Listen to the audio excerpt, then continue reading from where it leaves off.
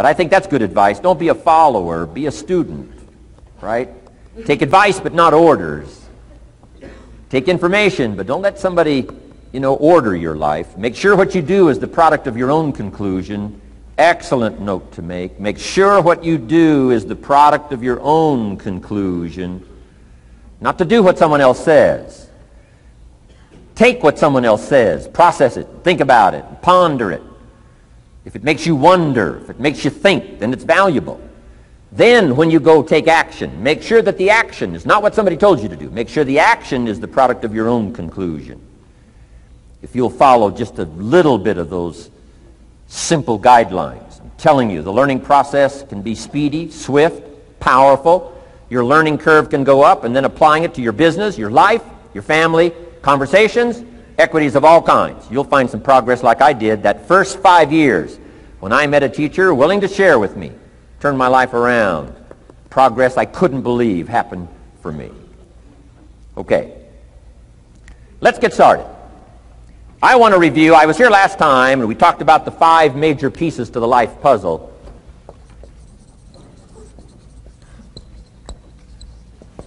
And I just want to review those because it lays such a good foundation for all the rest that I want to share with you today. We got a lot of subjects to cover, so we're going to go rather swiftly, okay? Put on your mental track shoes here and run with me today, because I'm going to deal mostly in concepts. Expect you to, fill in a lot of the details, because I've got a lot to share. I want to get through it all. But let's lay this foundation again of the 5 major pieces. Happens to be the title of my latest book. But I think it is so valuable in laying a foundation. It's some of the things I learned between ages 25 and 30. The teacher who taught me so well. He dealt in these fundamentals, we call these. Fundamentals. We call these basics.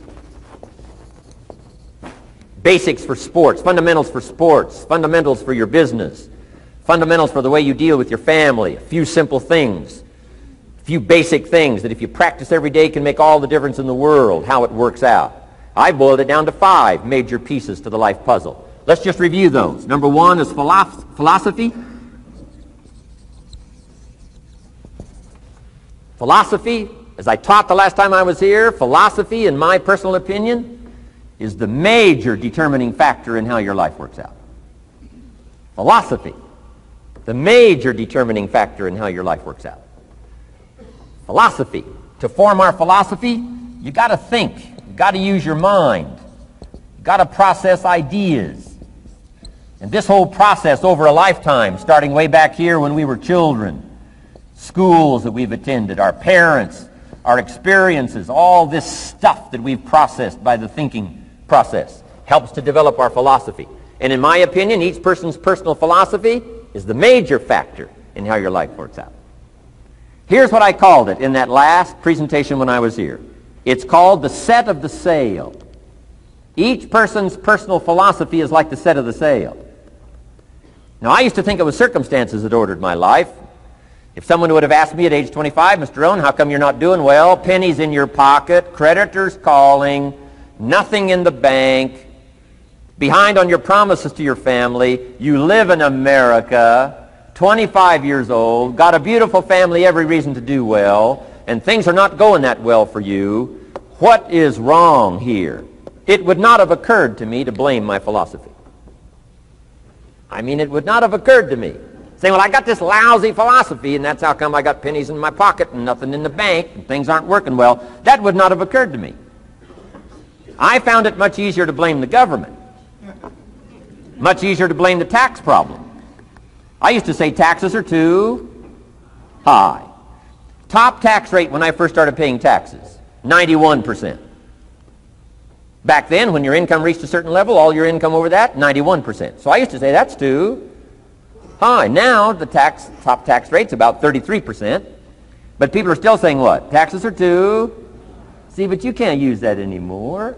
If it's gone from 91 to 33, how could it be too high? Come on. I threw all that old excuse stuff away. Some people found it, though, and they're using it these days. My old list. I used to blame the traffic, the weather, used to blame circumstances, right? People say I'm too tall, I'm too short, I'm too old, I was raised in obscurity, raised on a farm, parents of modest means, all the stuff. If you were to ask me, how come you find yourself here, Mr. Rohn, age 25, living in America, land of abundance and opportunity, pennies, zero in the bank, not doing well, creditors calling, it would not have occurred to me to blame my philosophy. I found it easier to blame the company policy. I used to say, if this is all they pay, how do they expect you to do well? So I figured that, my future was going to be tied to what everybody else was arranging, the economy and, interest rates. I used to say things cost too much. That was my whole explanation, not my philosophy, until my teacher taught me better that this is where the problem was, my own personal philosophy. Here's what's exciting about each person's personal philosophy. That's what makes us different than dogs and animals and birds and cats and spiders and alligators. That's what makes us different than all of the life forms. The ability to think, the ability to use your mind, the ability to process ideas, and not just operate by instinct. In the winter, I'm telling you, the goose can only fly south. What if south doesn't look too good? Tough luck. It can only fly south. But see, human beings are not like a goose, can only fly south. I mean, you can turn around, go north, you can go east, you can go west, you can order the entire process of your own life.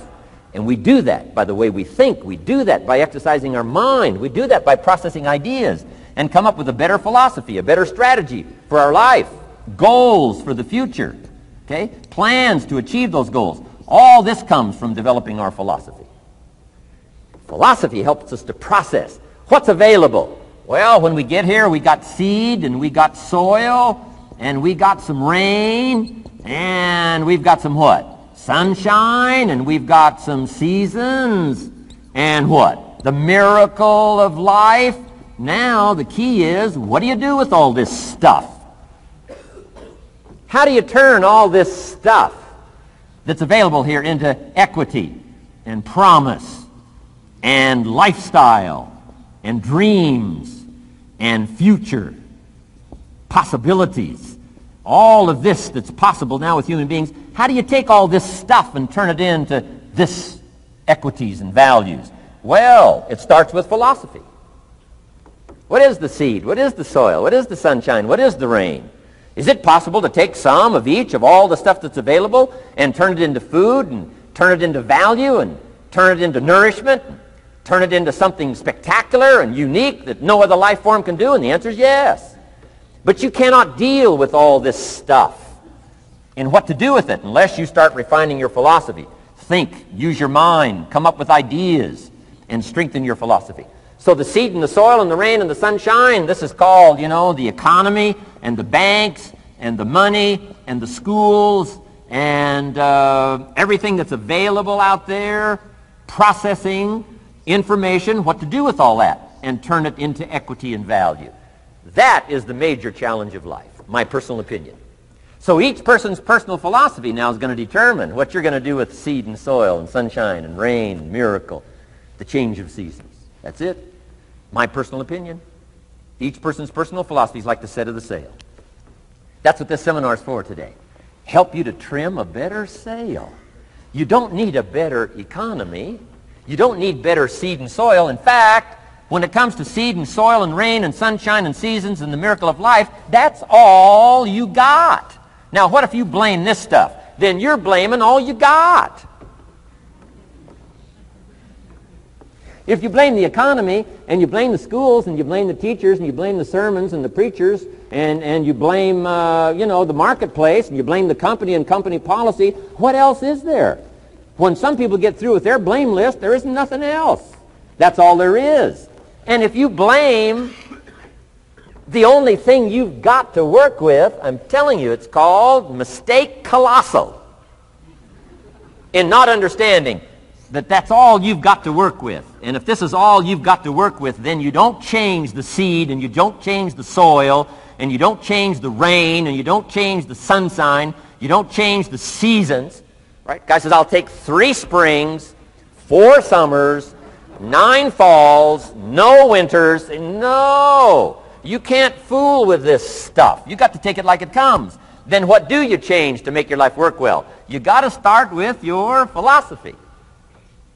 Guess what I had to do at age 25 in order to change my own future? I had to change my mind. I had to change my thinking. I had to change my philosophy.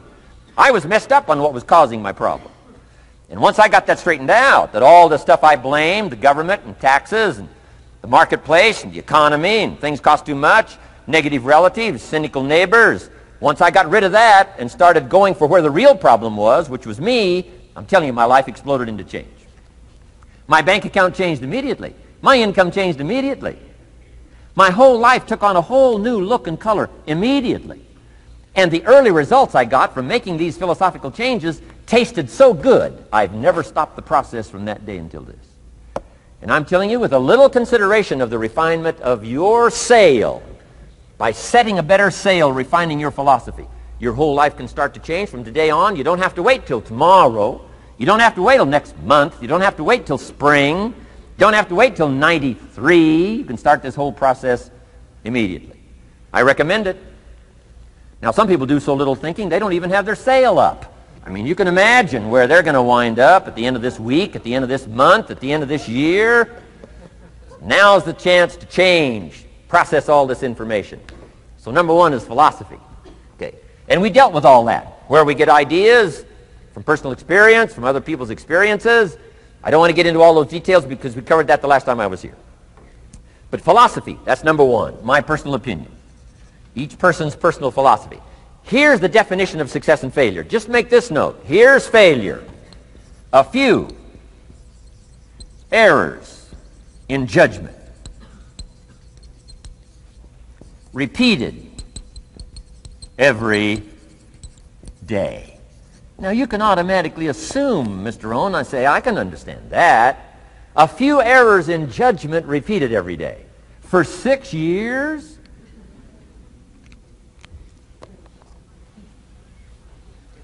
I'm with my father. I think I told this story the last time I was here. My father, 88 years old, he's never been ill, still hasn't retired. Not long ago, midnight, we're getting ready to go to bed. We've drilled a new well, got some extra water, got some more acres going. He's all excited. At midnight, we're getting ready to go to bed. My father's eating what he calls his midnight snack. A little bite to eat before you go to bed. Don't have to go to bed hungry. And I'm watching him eat this midnight snack. Guess what he had? An apple, a few graham crackers, and a glass of grapefruit juice. I said, no wonder my father's so healthy. My mom taught us all those good health practices. Taught me when I'm growing up, right? I'm an only child. I've never been ill. Passed the big 5-0 some time ago. My 2 daughters, 32, 33, never been ill. My grandkids, never been ill. I'm telling you, the legacy lingers on. As I watched my father have this midnight snack, suddenly it occurred to me. I know that's part of it. An apple, what? A day. That's gotten to Dallas-Fort Worth, right? An apple. An apple a day keeps the doctor away. Good question for this intelligent audience. What if that's true? You say, well, Mr. Rohn, if that's true, that would be easy to do. Then what's the problem? It's easy not to do. It's easy not to adopt it as your own personal philosophy. Or the guy messed up the saying. Guy says a Hershey bar a day. Say, no. No. You've been watching too much television. It is not Hershey bar. You got to be smarter in philosophy than to fall for the Hershey bar a day when it's an apple a day. You've got to be smarter than that. And if you make that kind of an error in judgment every day for 6 years, I'm telling you, it'll accumulate into disaster. Sometimes the first year you say, well, you know, I'm so healthy now, what difference is it going to make? You've got to be smarter than that. Just because disaster doesn't fall on us at the end of the first day doesn't mean disaster isn't coming. You've got to be so smart that you look down the road and say, will the errors in my present judgment of philosophy, what's that going to cost me in 1 year, 6 years, 1 month, 6 months? I'm telling you the money cost and the health cost and the success cost is too gigantic if you'll look down the road a little ways and say, are there errors in my current judgment like an apple versus a Hershey bar? Is that just a good illustration of some of the rest of my errors in judgment? If it is, That's where I found myself at age 25. I started working when I was 19. I met my teacher who helped turn my life around when I was 25. That's 6 years. At the end of the first 6 years of my economic life, I've got pennies in my pocket. I've got nothing in the bank. The creditors are calling saying, hey, you told us the check was in the mail. I'm embarrassed. I'm behind on my promises. I live in America. I'm a 25-year-old American male. I got a nice family, every reason to do well. And I'm messed up. Now, what's messed up? I used to think it was the community that was messed up, and the country was messed up, and the government was messed up. If those Democrats ever get in the White House, that'll really mess things up. If the Republicans stay in power, that'll really mess things up. The economy was messed up. Interest rates are messed up. I thought all this stuff was messed up. Then I found out that's not what was messed up. I was criticizing the only thing I had to work with. What was really messed up was my own personal philosophy. My own errors in judgment in my own personal philosophy brought me in 6 years to pennies in my pocket, nothing in the bank, and trying to explain why I wasn't doing well, living in America, 25-year-old American male, got a family, every reason to do well. Now, once I understood this, here's the formula for failure: errors in judgment, being lax about developing your own personal philosophy. I'm telling you, it's called accumulated disaster. It doesn't matter whether it's your health or your bank account. Guy's got an empty bank account, probably has high cholesterol. Why? Over the last 6 years, he never paid attention to either one. And it doesn't matter whether it's a dollar, or whether it's your money, or whether it's your cholesterol count. All you got to do is commit the errors, and just because disaster doesn't fall on you at the end of the first day that you don't eat an apple. You say, well, I didn't eat an apple today, and tonight I'm not ill. Well, you got to be brighter than that. Someday you got to leave first grade. The reason we make those first grade desks so small so they won't fit at age 25. I mean, right? You don't belong here anymore. Come on. Now let me give you the secret to success. The formula for failure: a few errors in judgment repeated every day for 1 month starts the weakness, starts the disaster process. You can imagine what happens in 6 years. Now here's the formula for success: a few simple disciplines practiced every day. And you've started a whole new process called a whole new life. A few simple disciplines practiced every day. And if you decide today to go for the apple instead of the Hershey bar, I'm telling you, you have begun the process of turning your life around. And if you keep up that process, not only with your health habits, but with your money habits and with your communication habits, with your sales habits and management habits and every other habit that you've got, if you'll start that process, eliminate the errors and replace it with disciplines practiced, I'm telling you, you can start this process of life change immediately. After today, you don't ever have to be the same again. Only by choice. You don't have to walk out of here the same as you walked in today. Only by choice. You can start a whole new process. And you say, well, Mr. Rohn, is it that simple? Yes, it's that simple. Where else would you start but with an apple? You don't have to start with something staggering. What if you should be walking around the block for your good health and you don't? What'll that do in 6 years? I'm telling you, the word is disaster. You could and you should and you don't. Here's an even stronger word. You won't. I mean, don't might mean you're careless. Won't probably means you're stubborn. And either one's called disaster. Could, should, don't. I'm telling you, that's why at the end of 6 years, I found myself with pennies in my pocket, nothing in the bank, creditors calling. Could, should, won't. Could, should, don't is called disaster. Now, how do you change all that? The next 6 years, I got rich. The next 6 years, I became a millionaire. By the time I'm 31, I'm a millionaire. How about that? You say, well, Mr. Rohn, what happened? Well, strangely enough, during that second 6 years of my economic life, the government was about the same. I'm telling you, taxes were about the same. My negative relatives were the same. I'm telling you, the economy was about the same, and prices were about the same, and everything else was about the same. Circumstances were about the same. Then how come I got rich? How come I totally changed my life? I was not the same. Somebody says, well, what did you go to work on to do all that? I started with my philosophy. I started amending my errors by doing some better thinking, changing my mind, coming up with ideas that I didn't have before I met my teacher.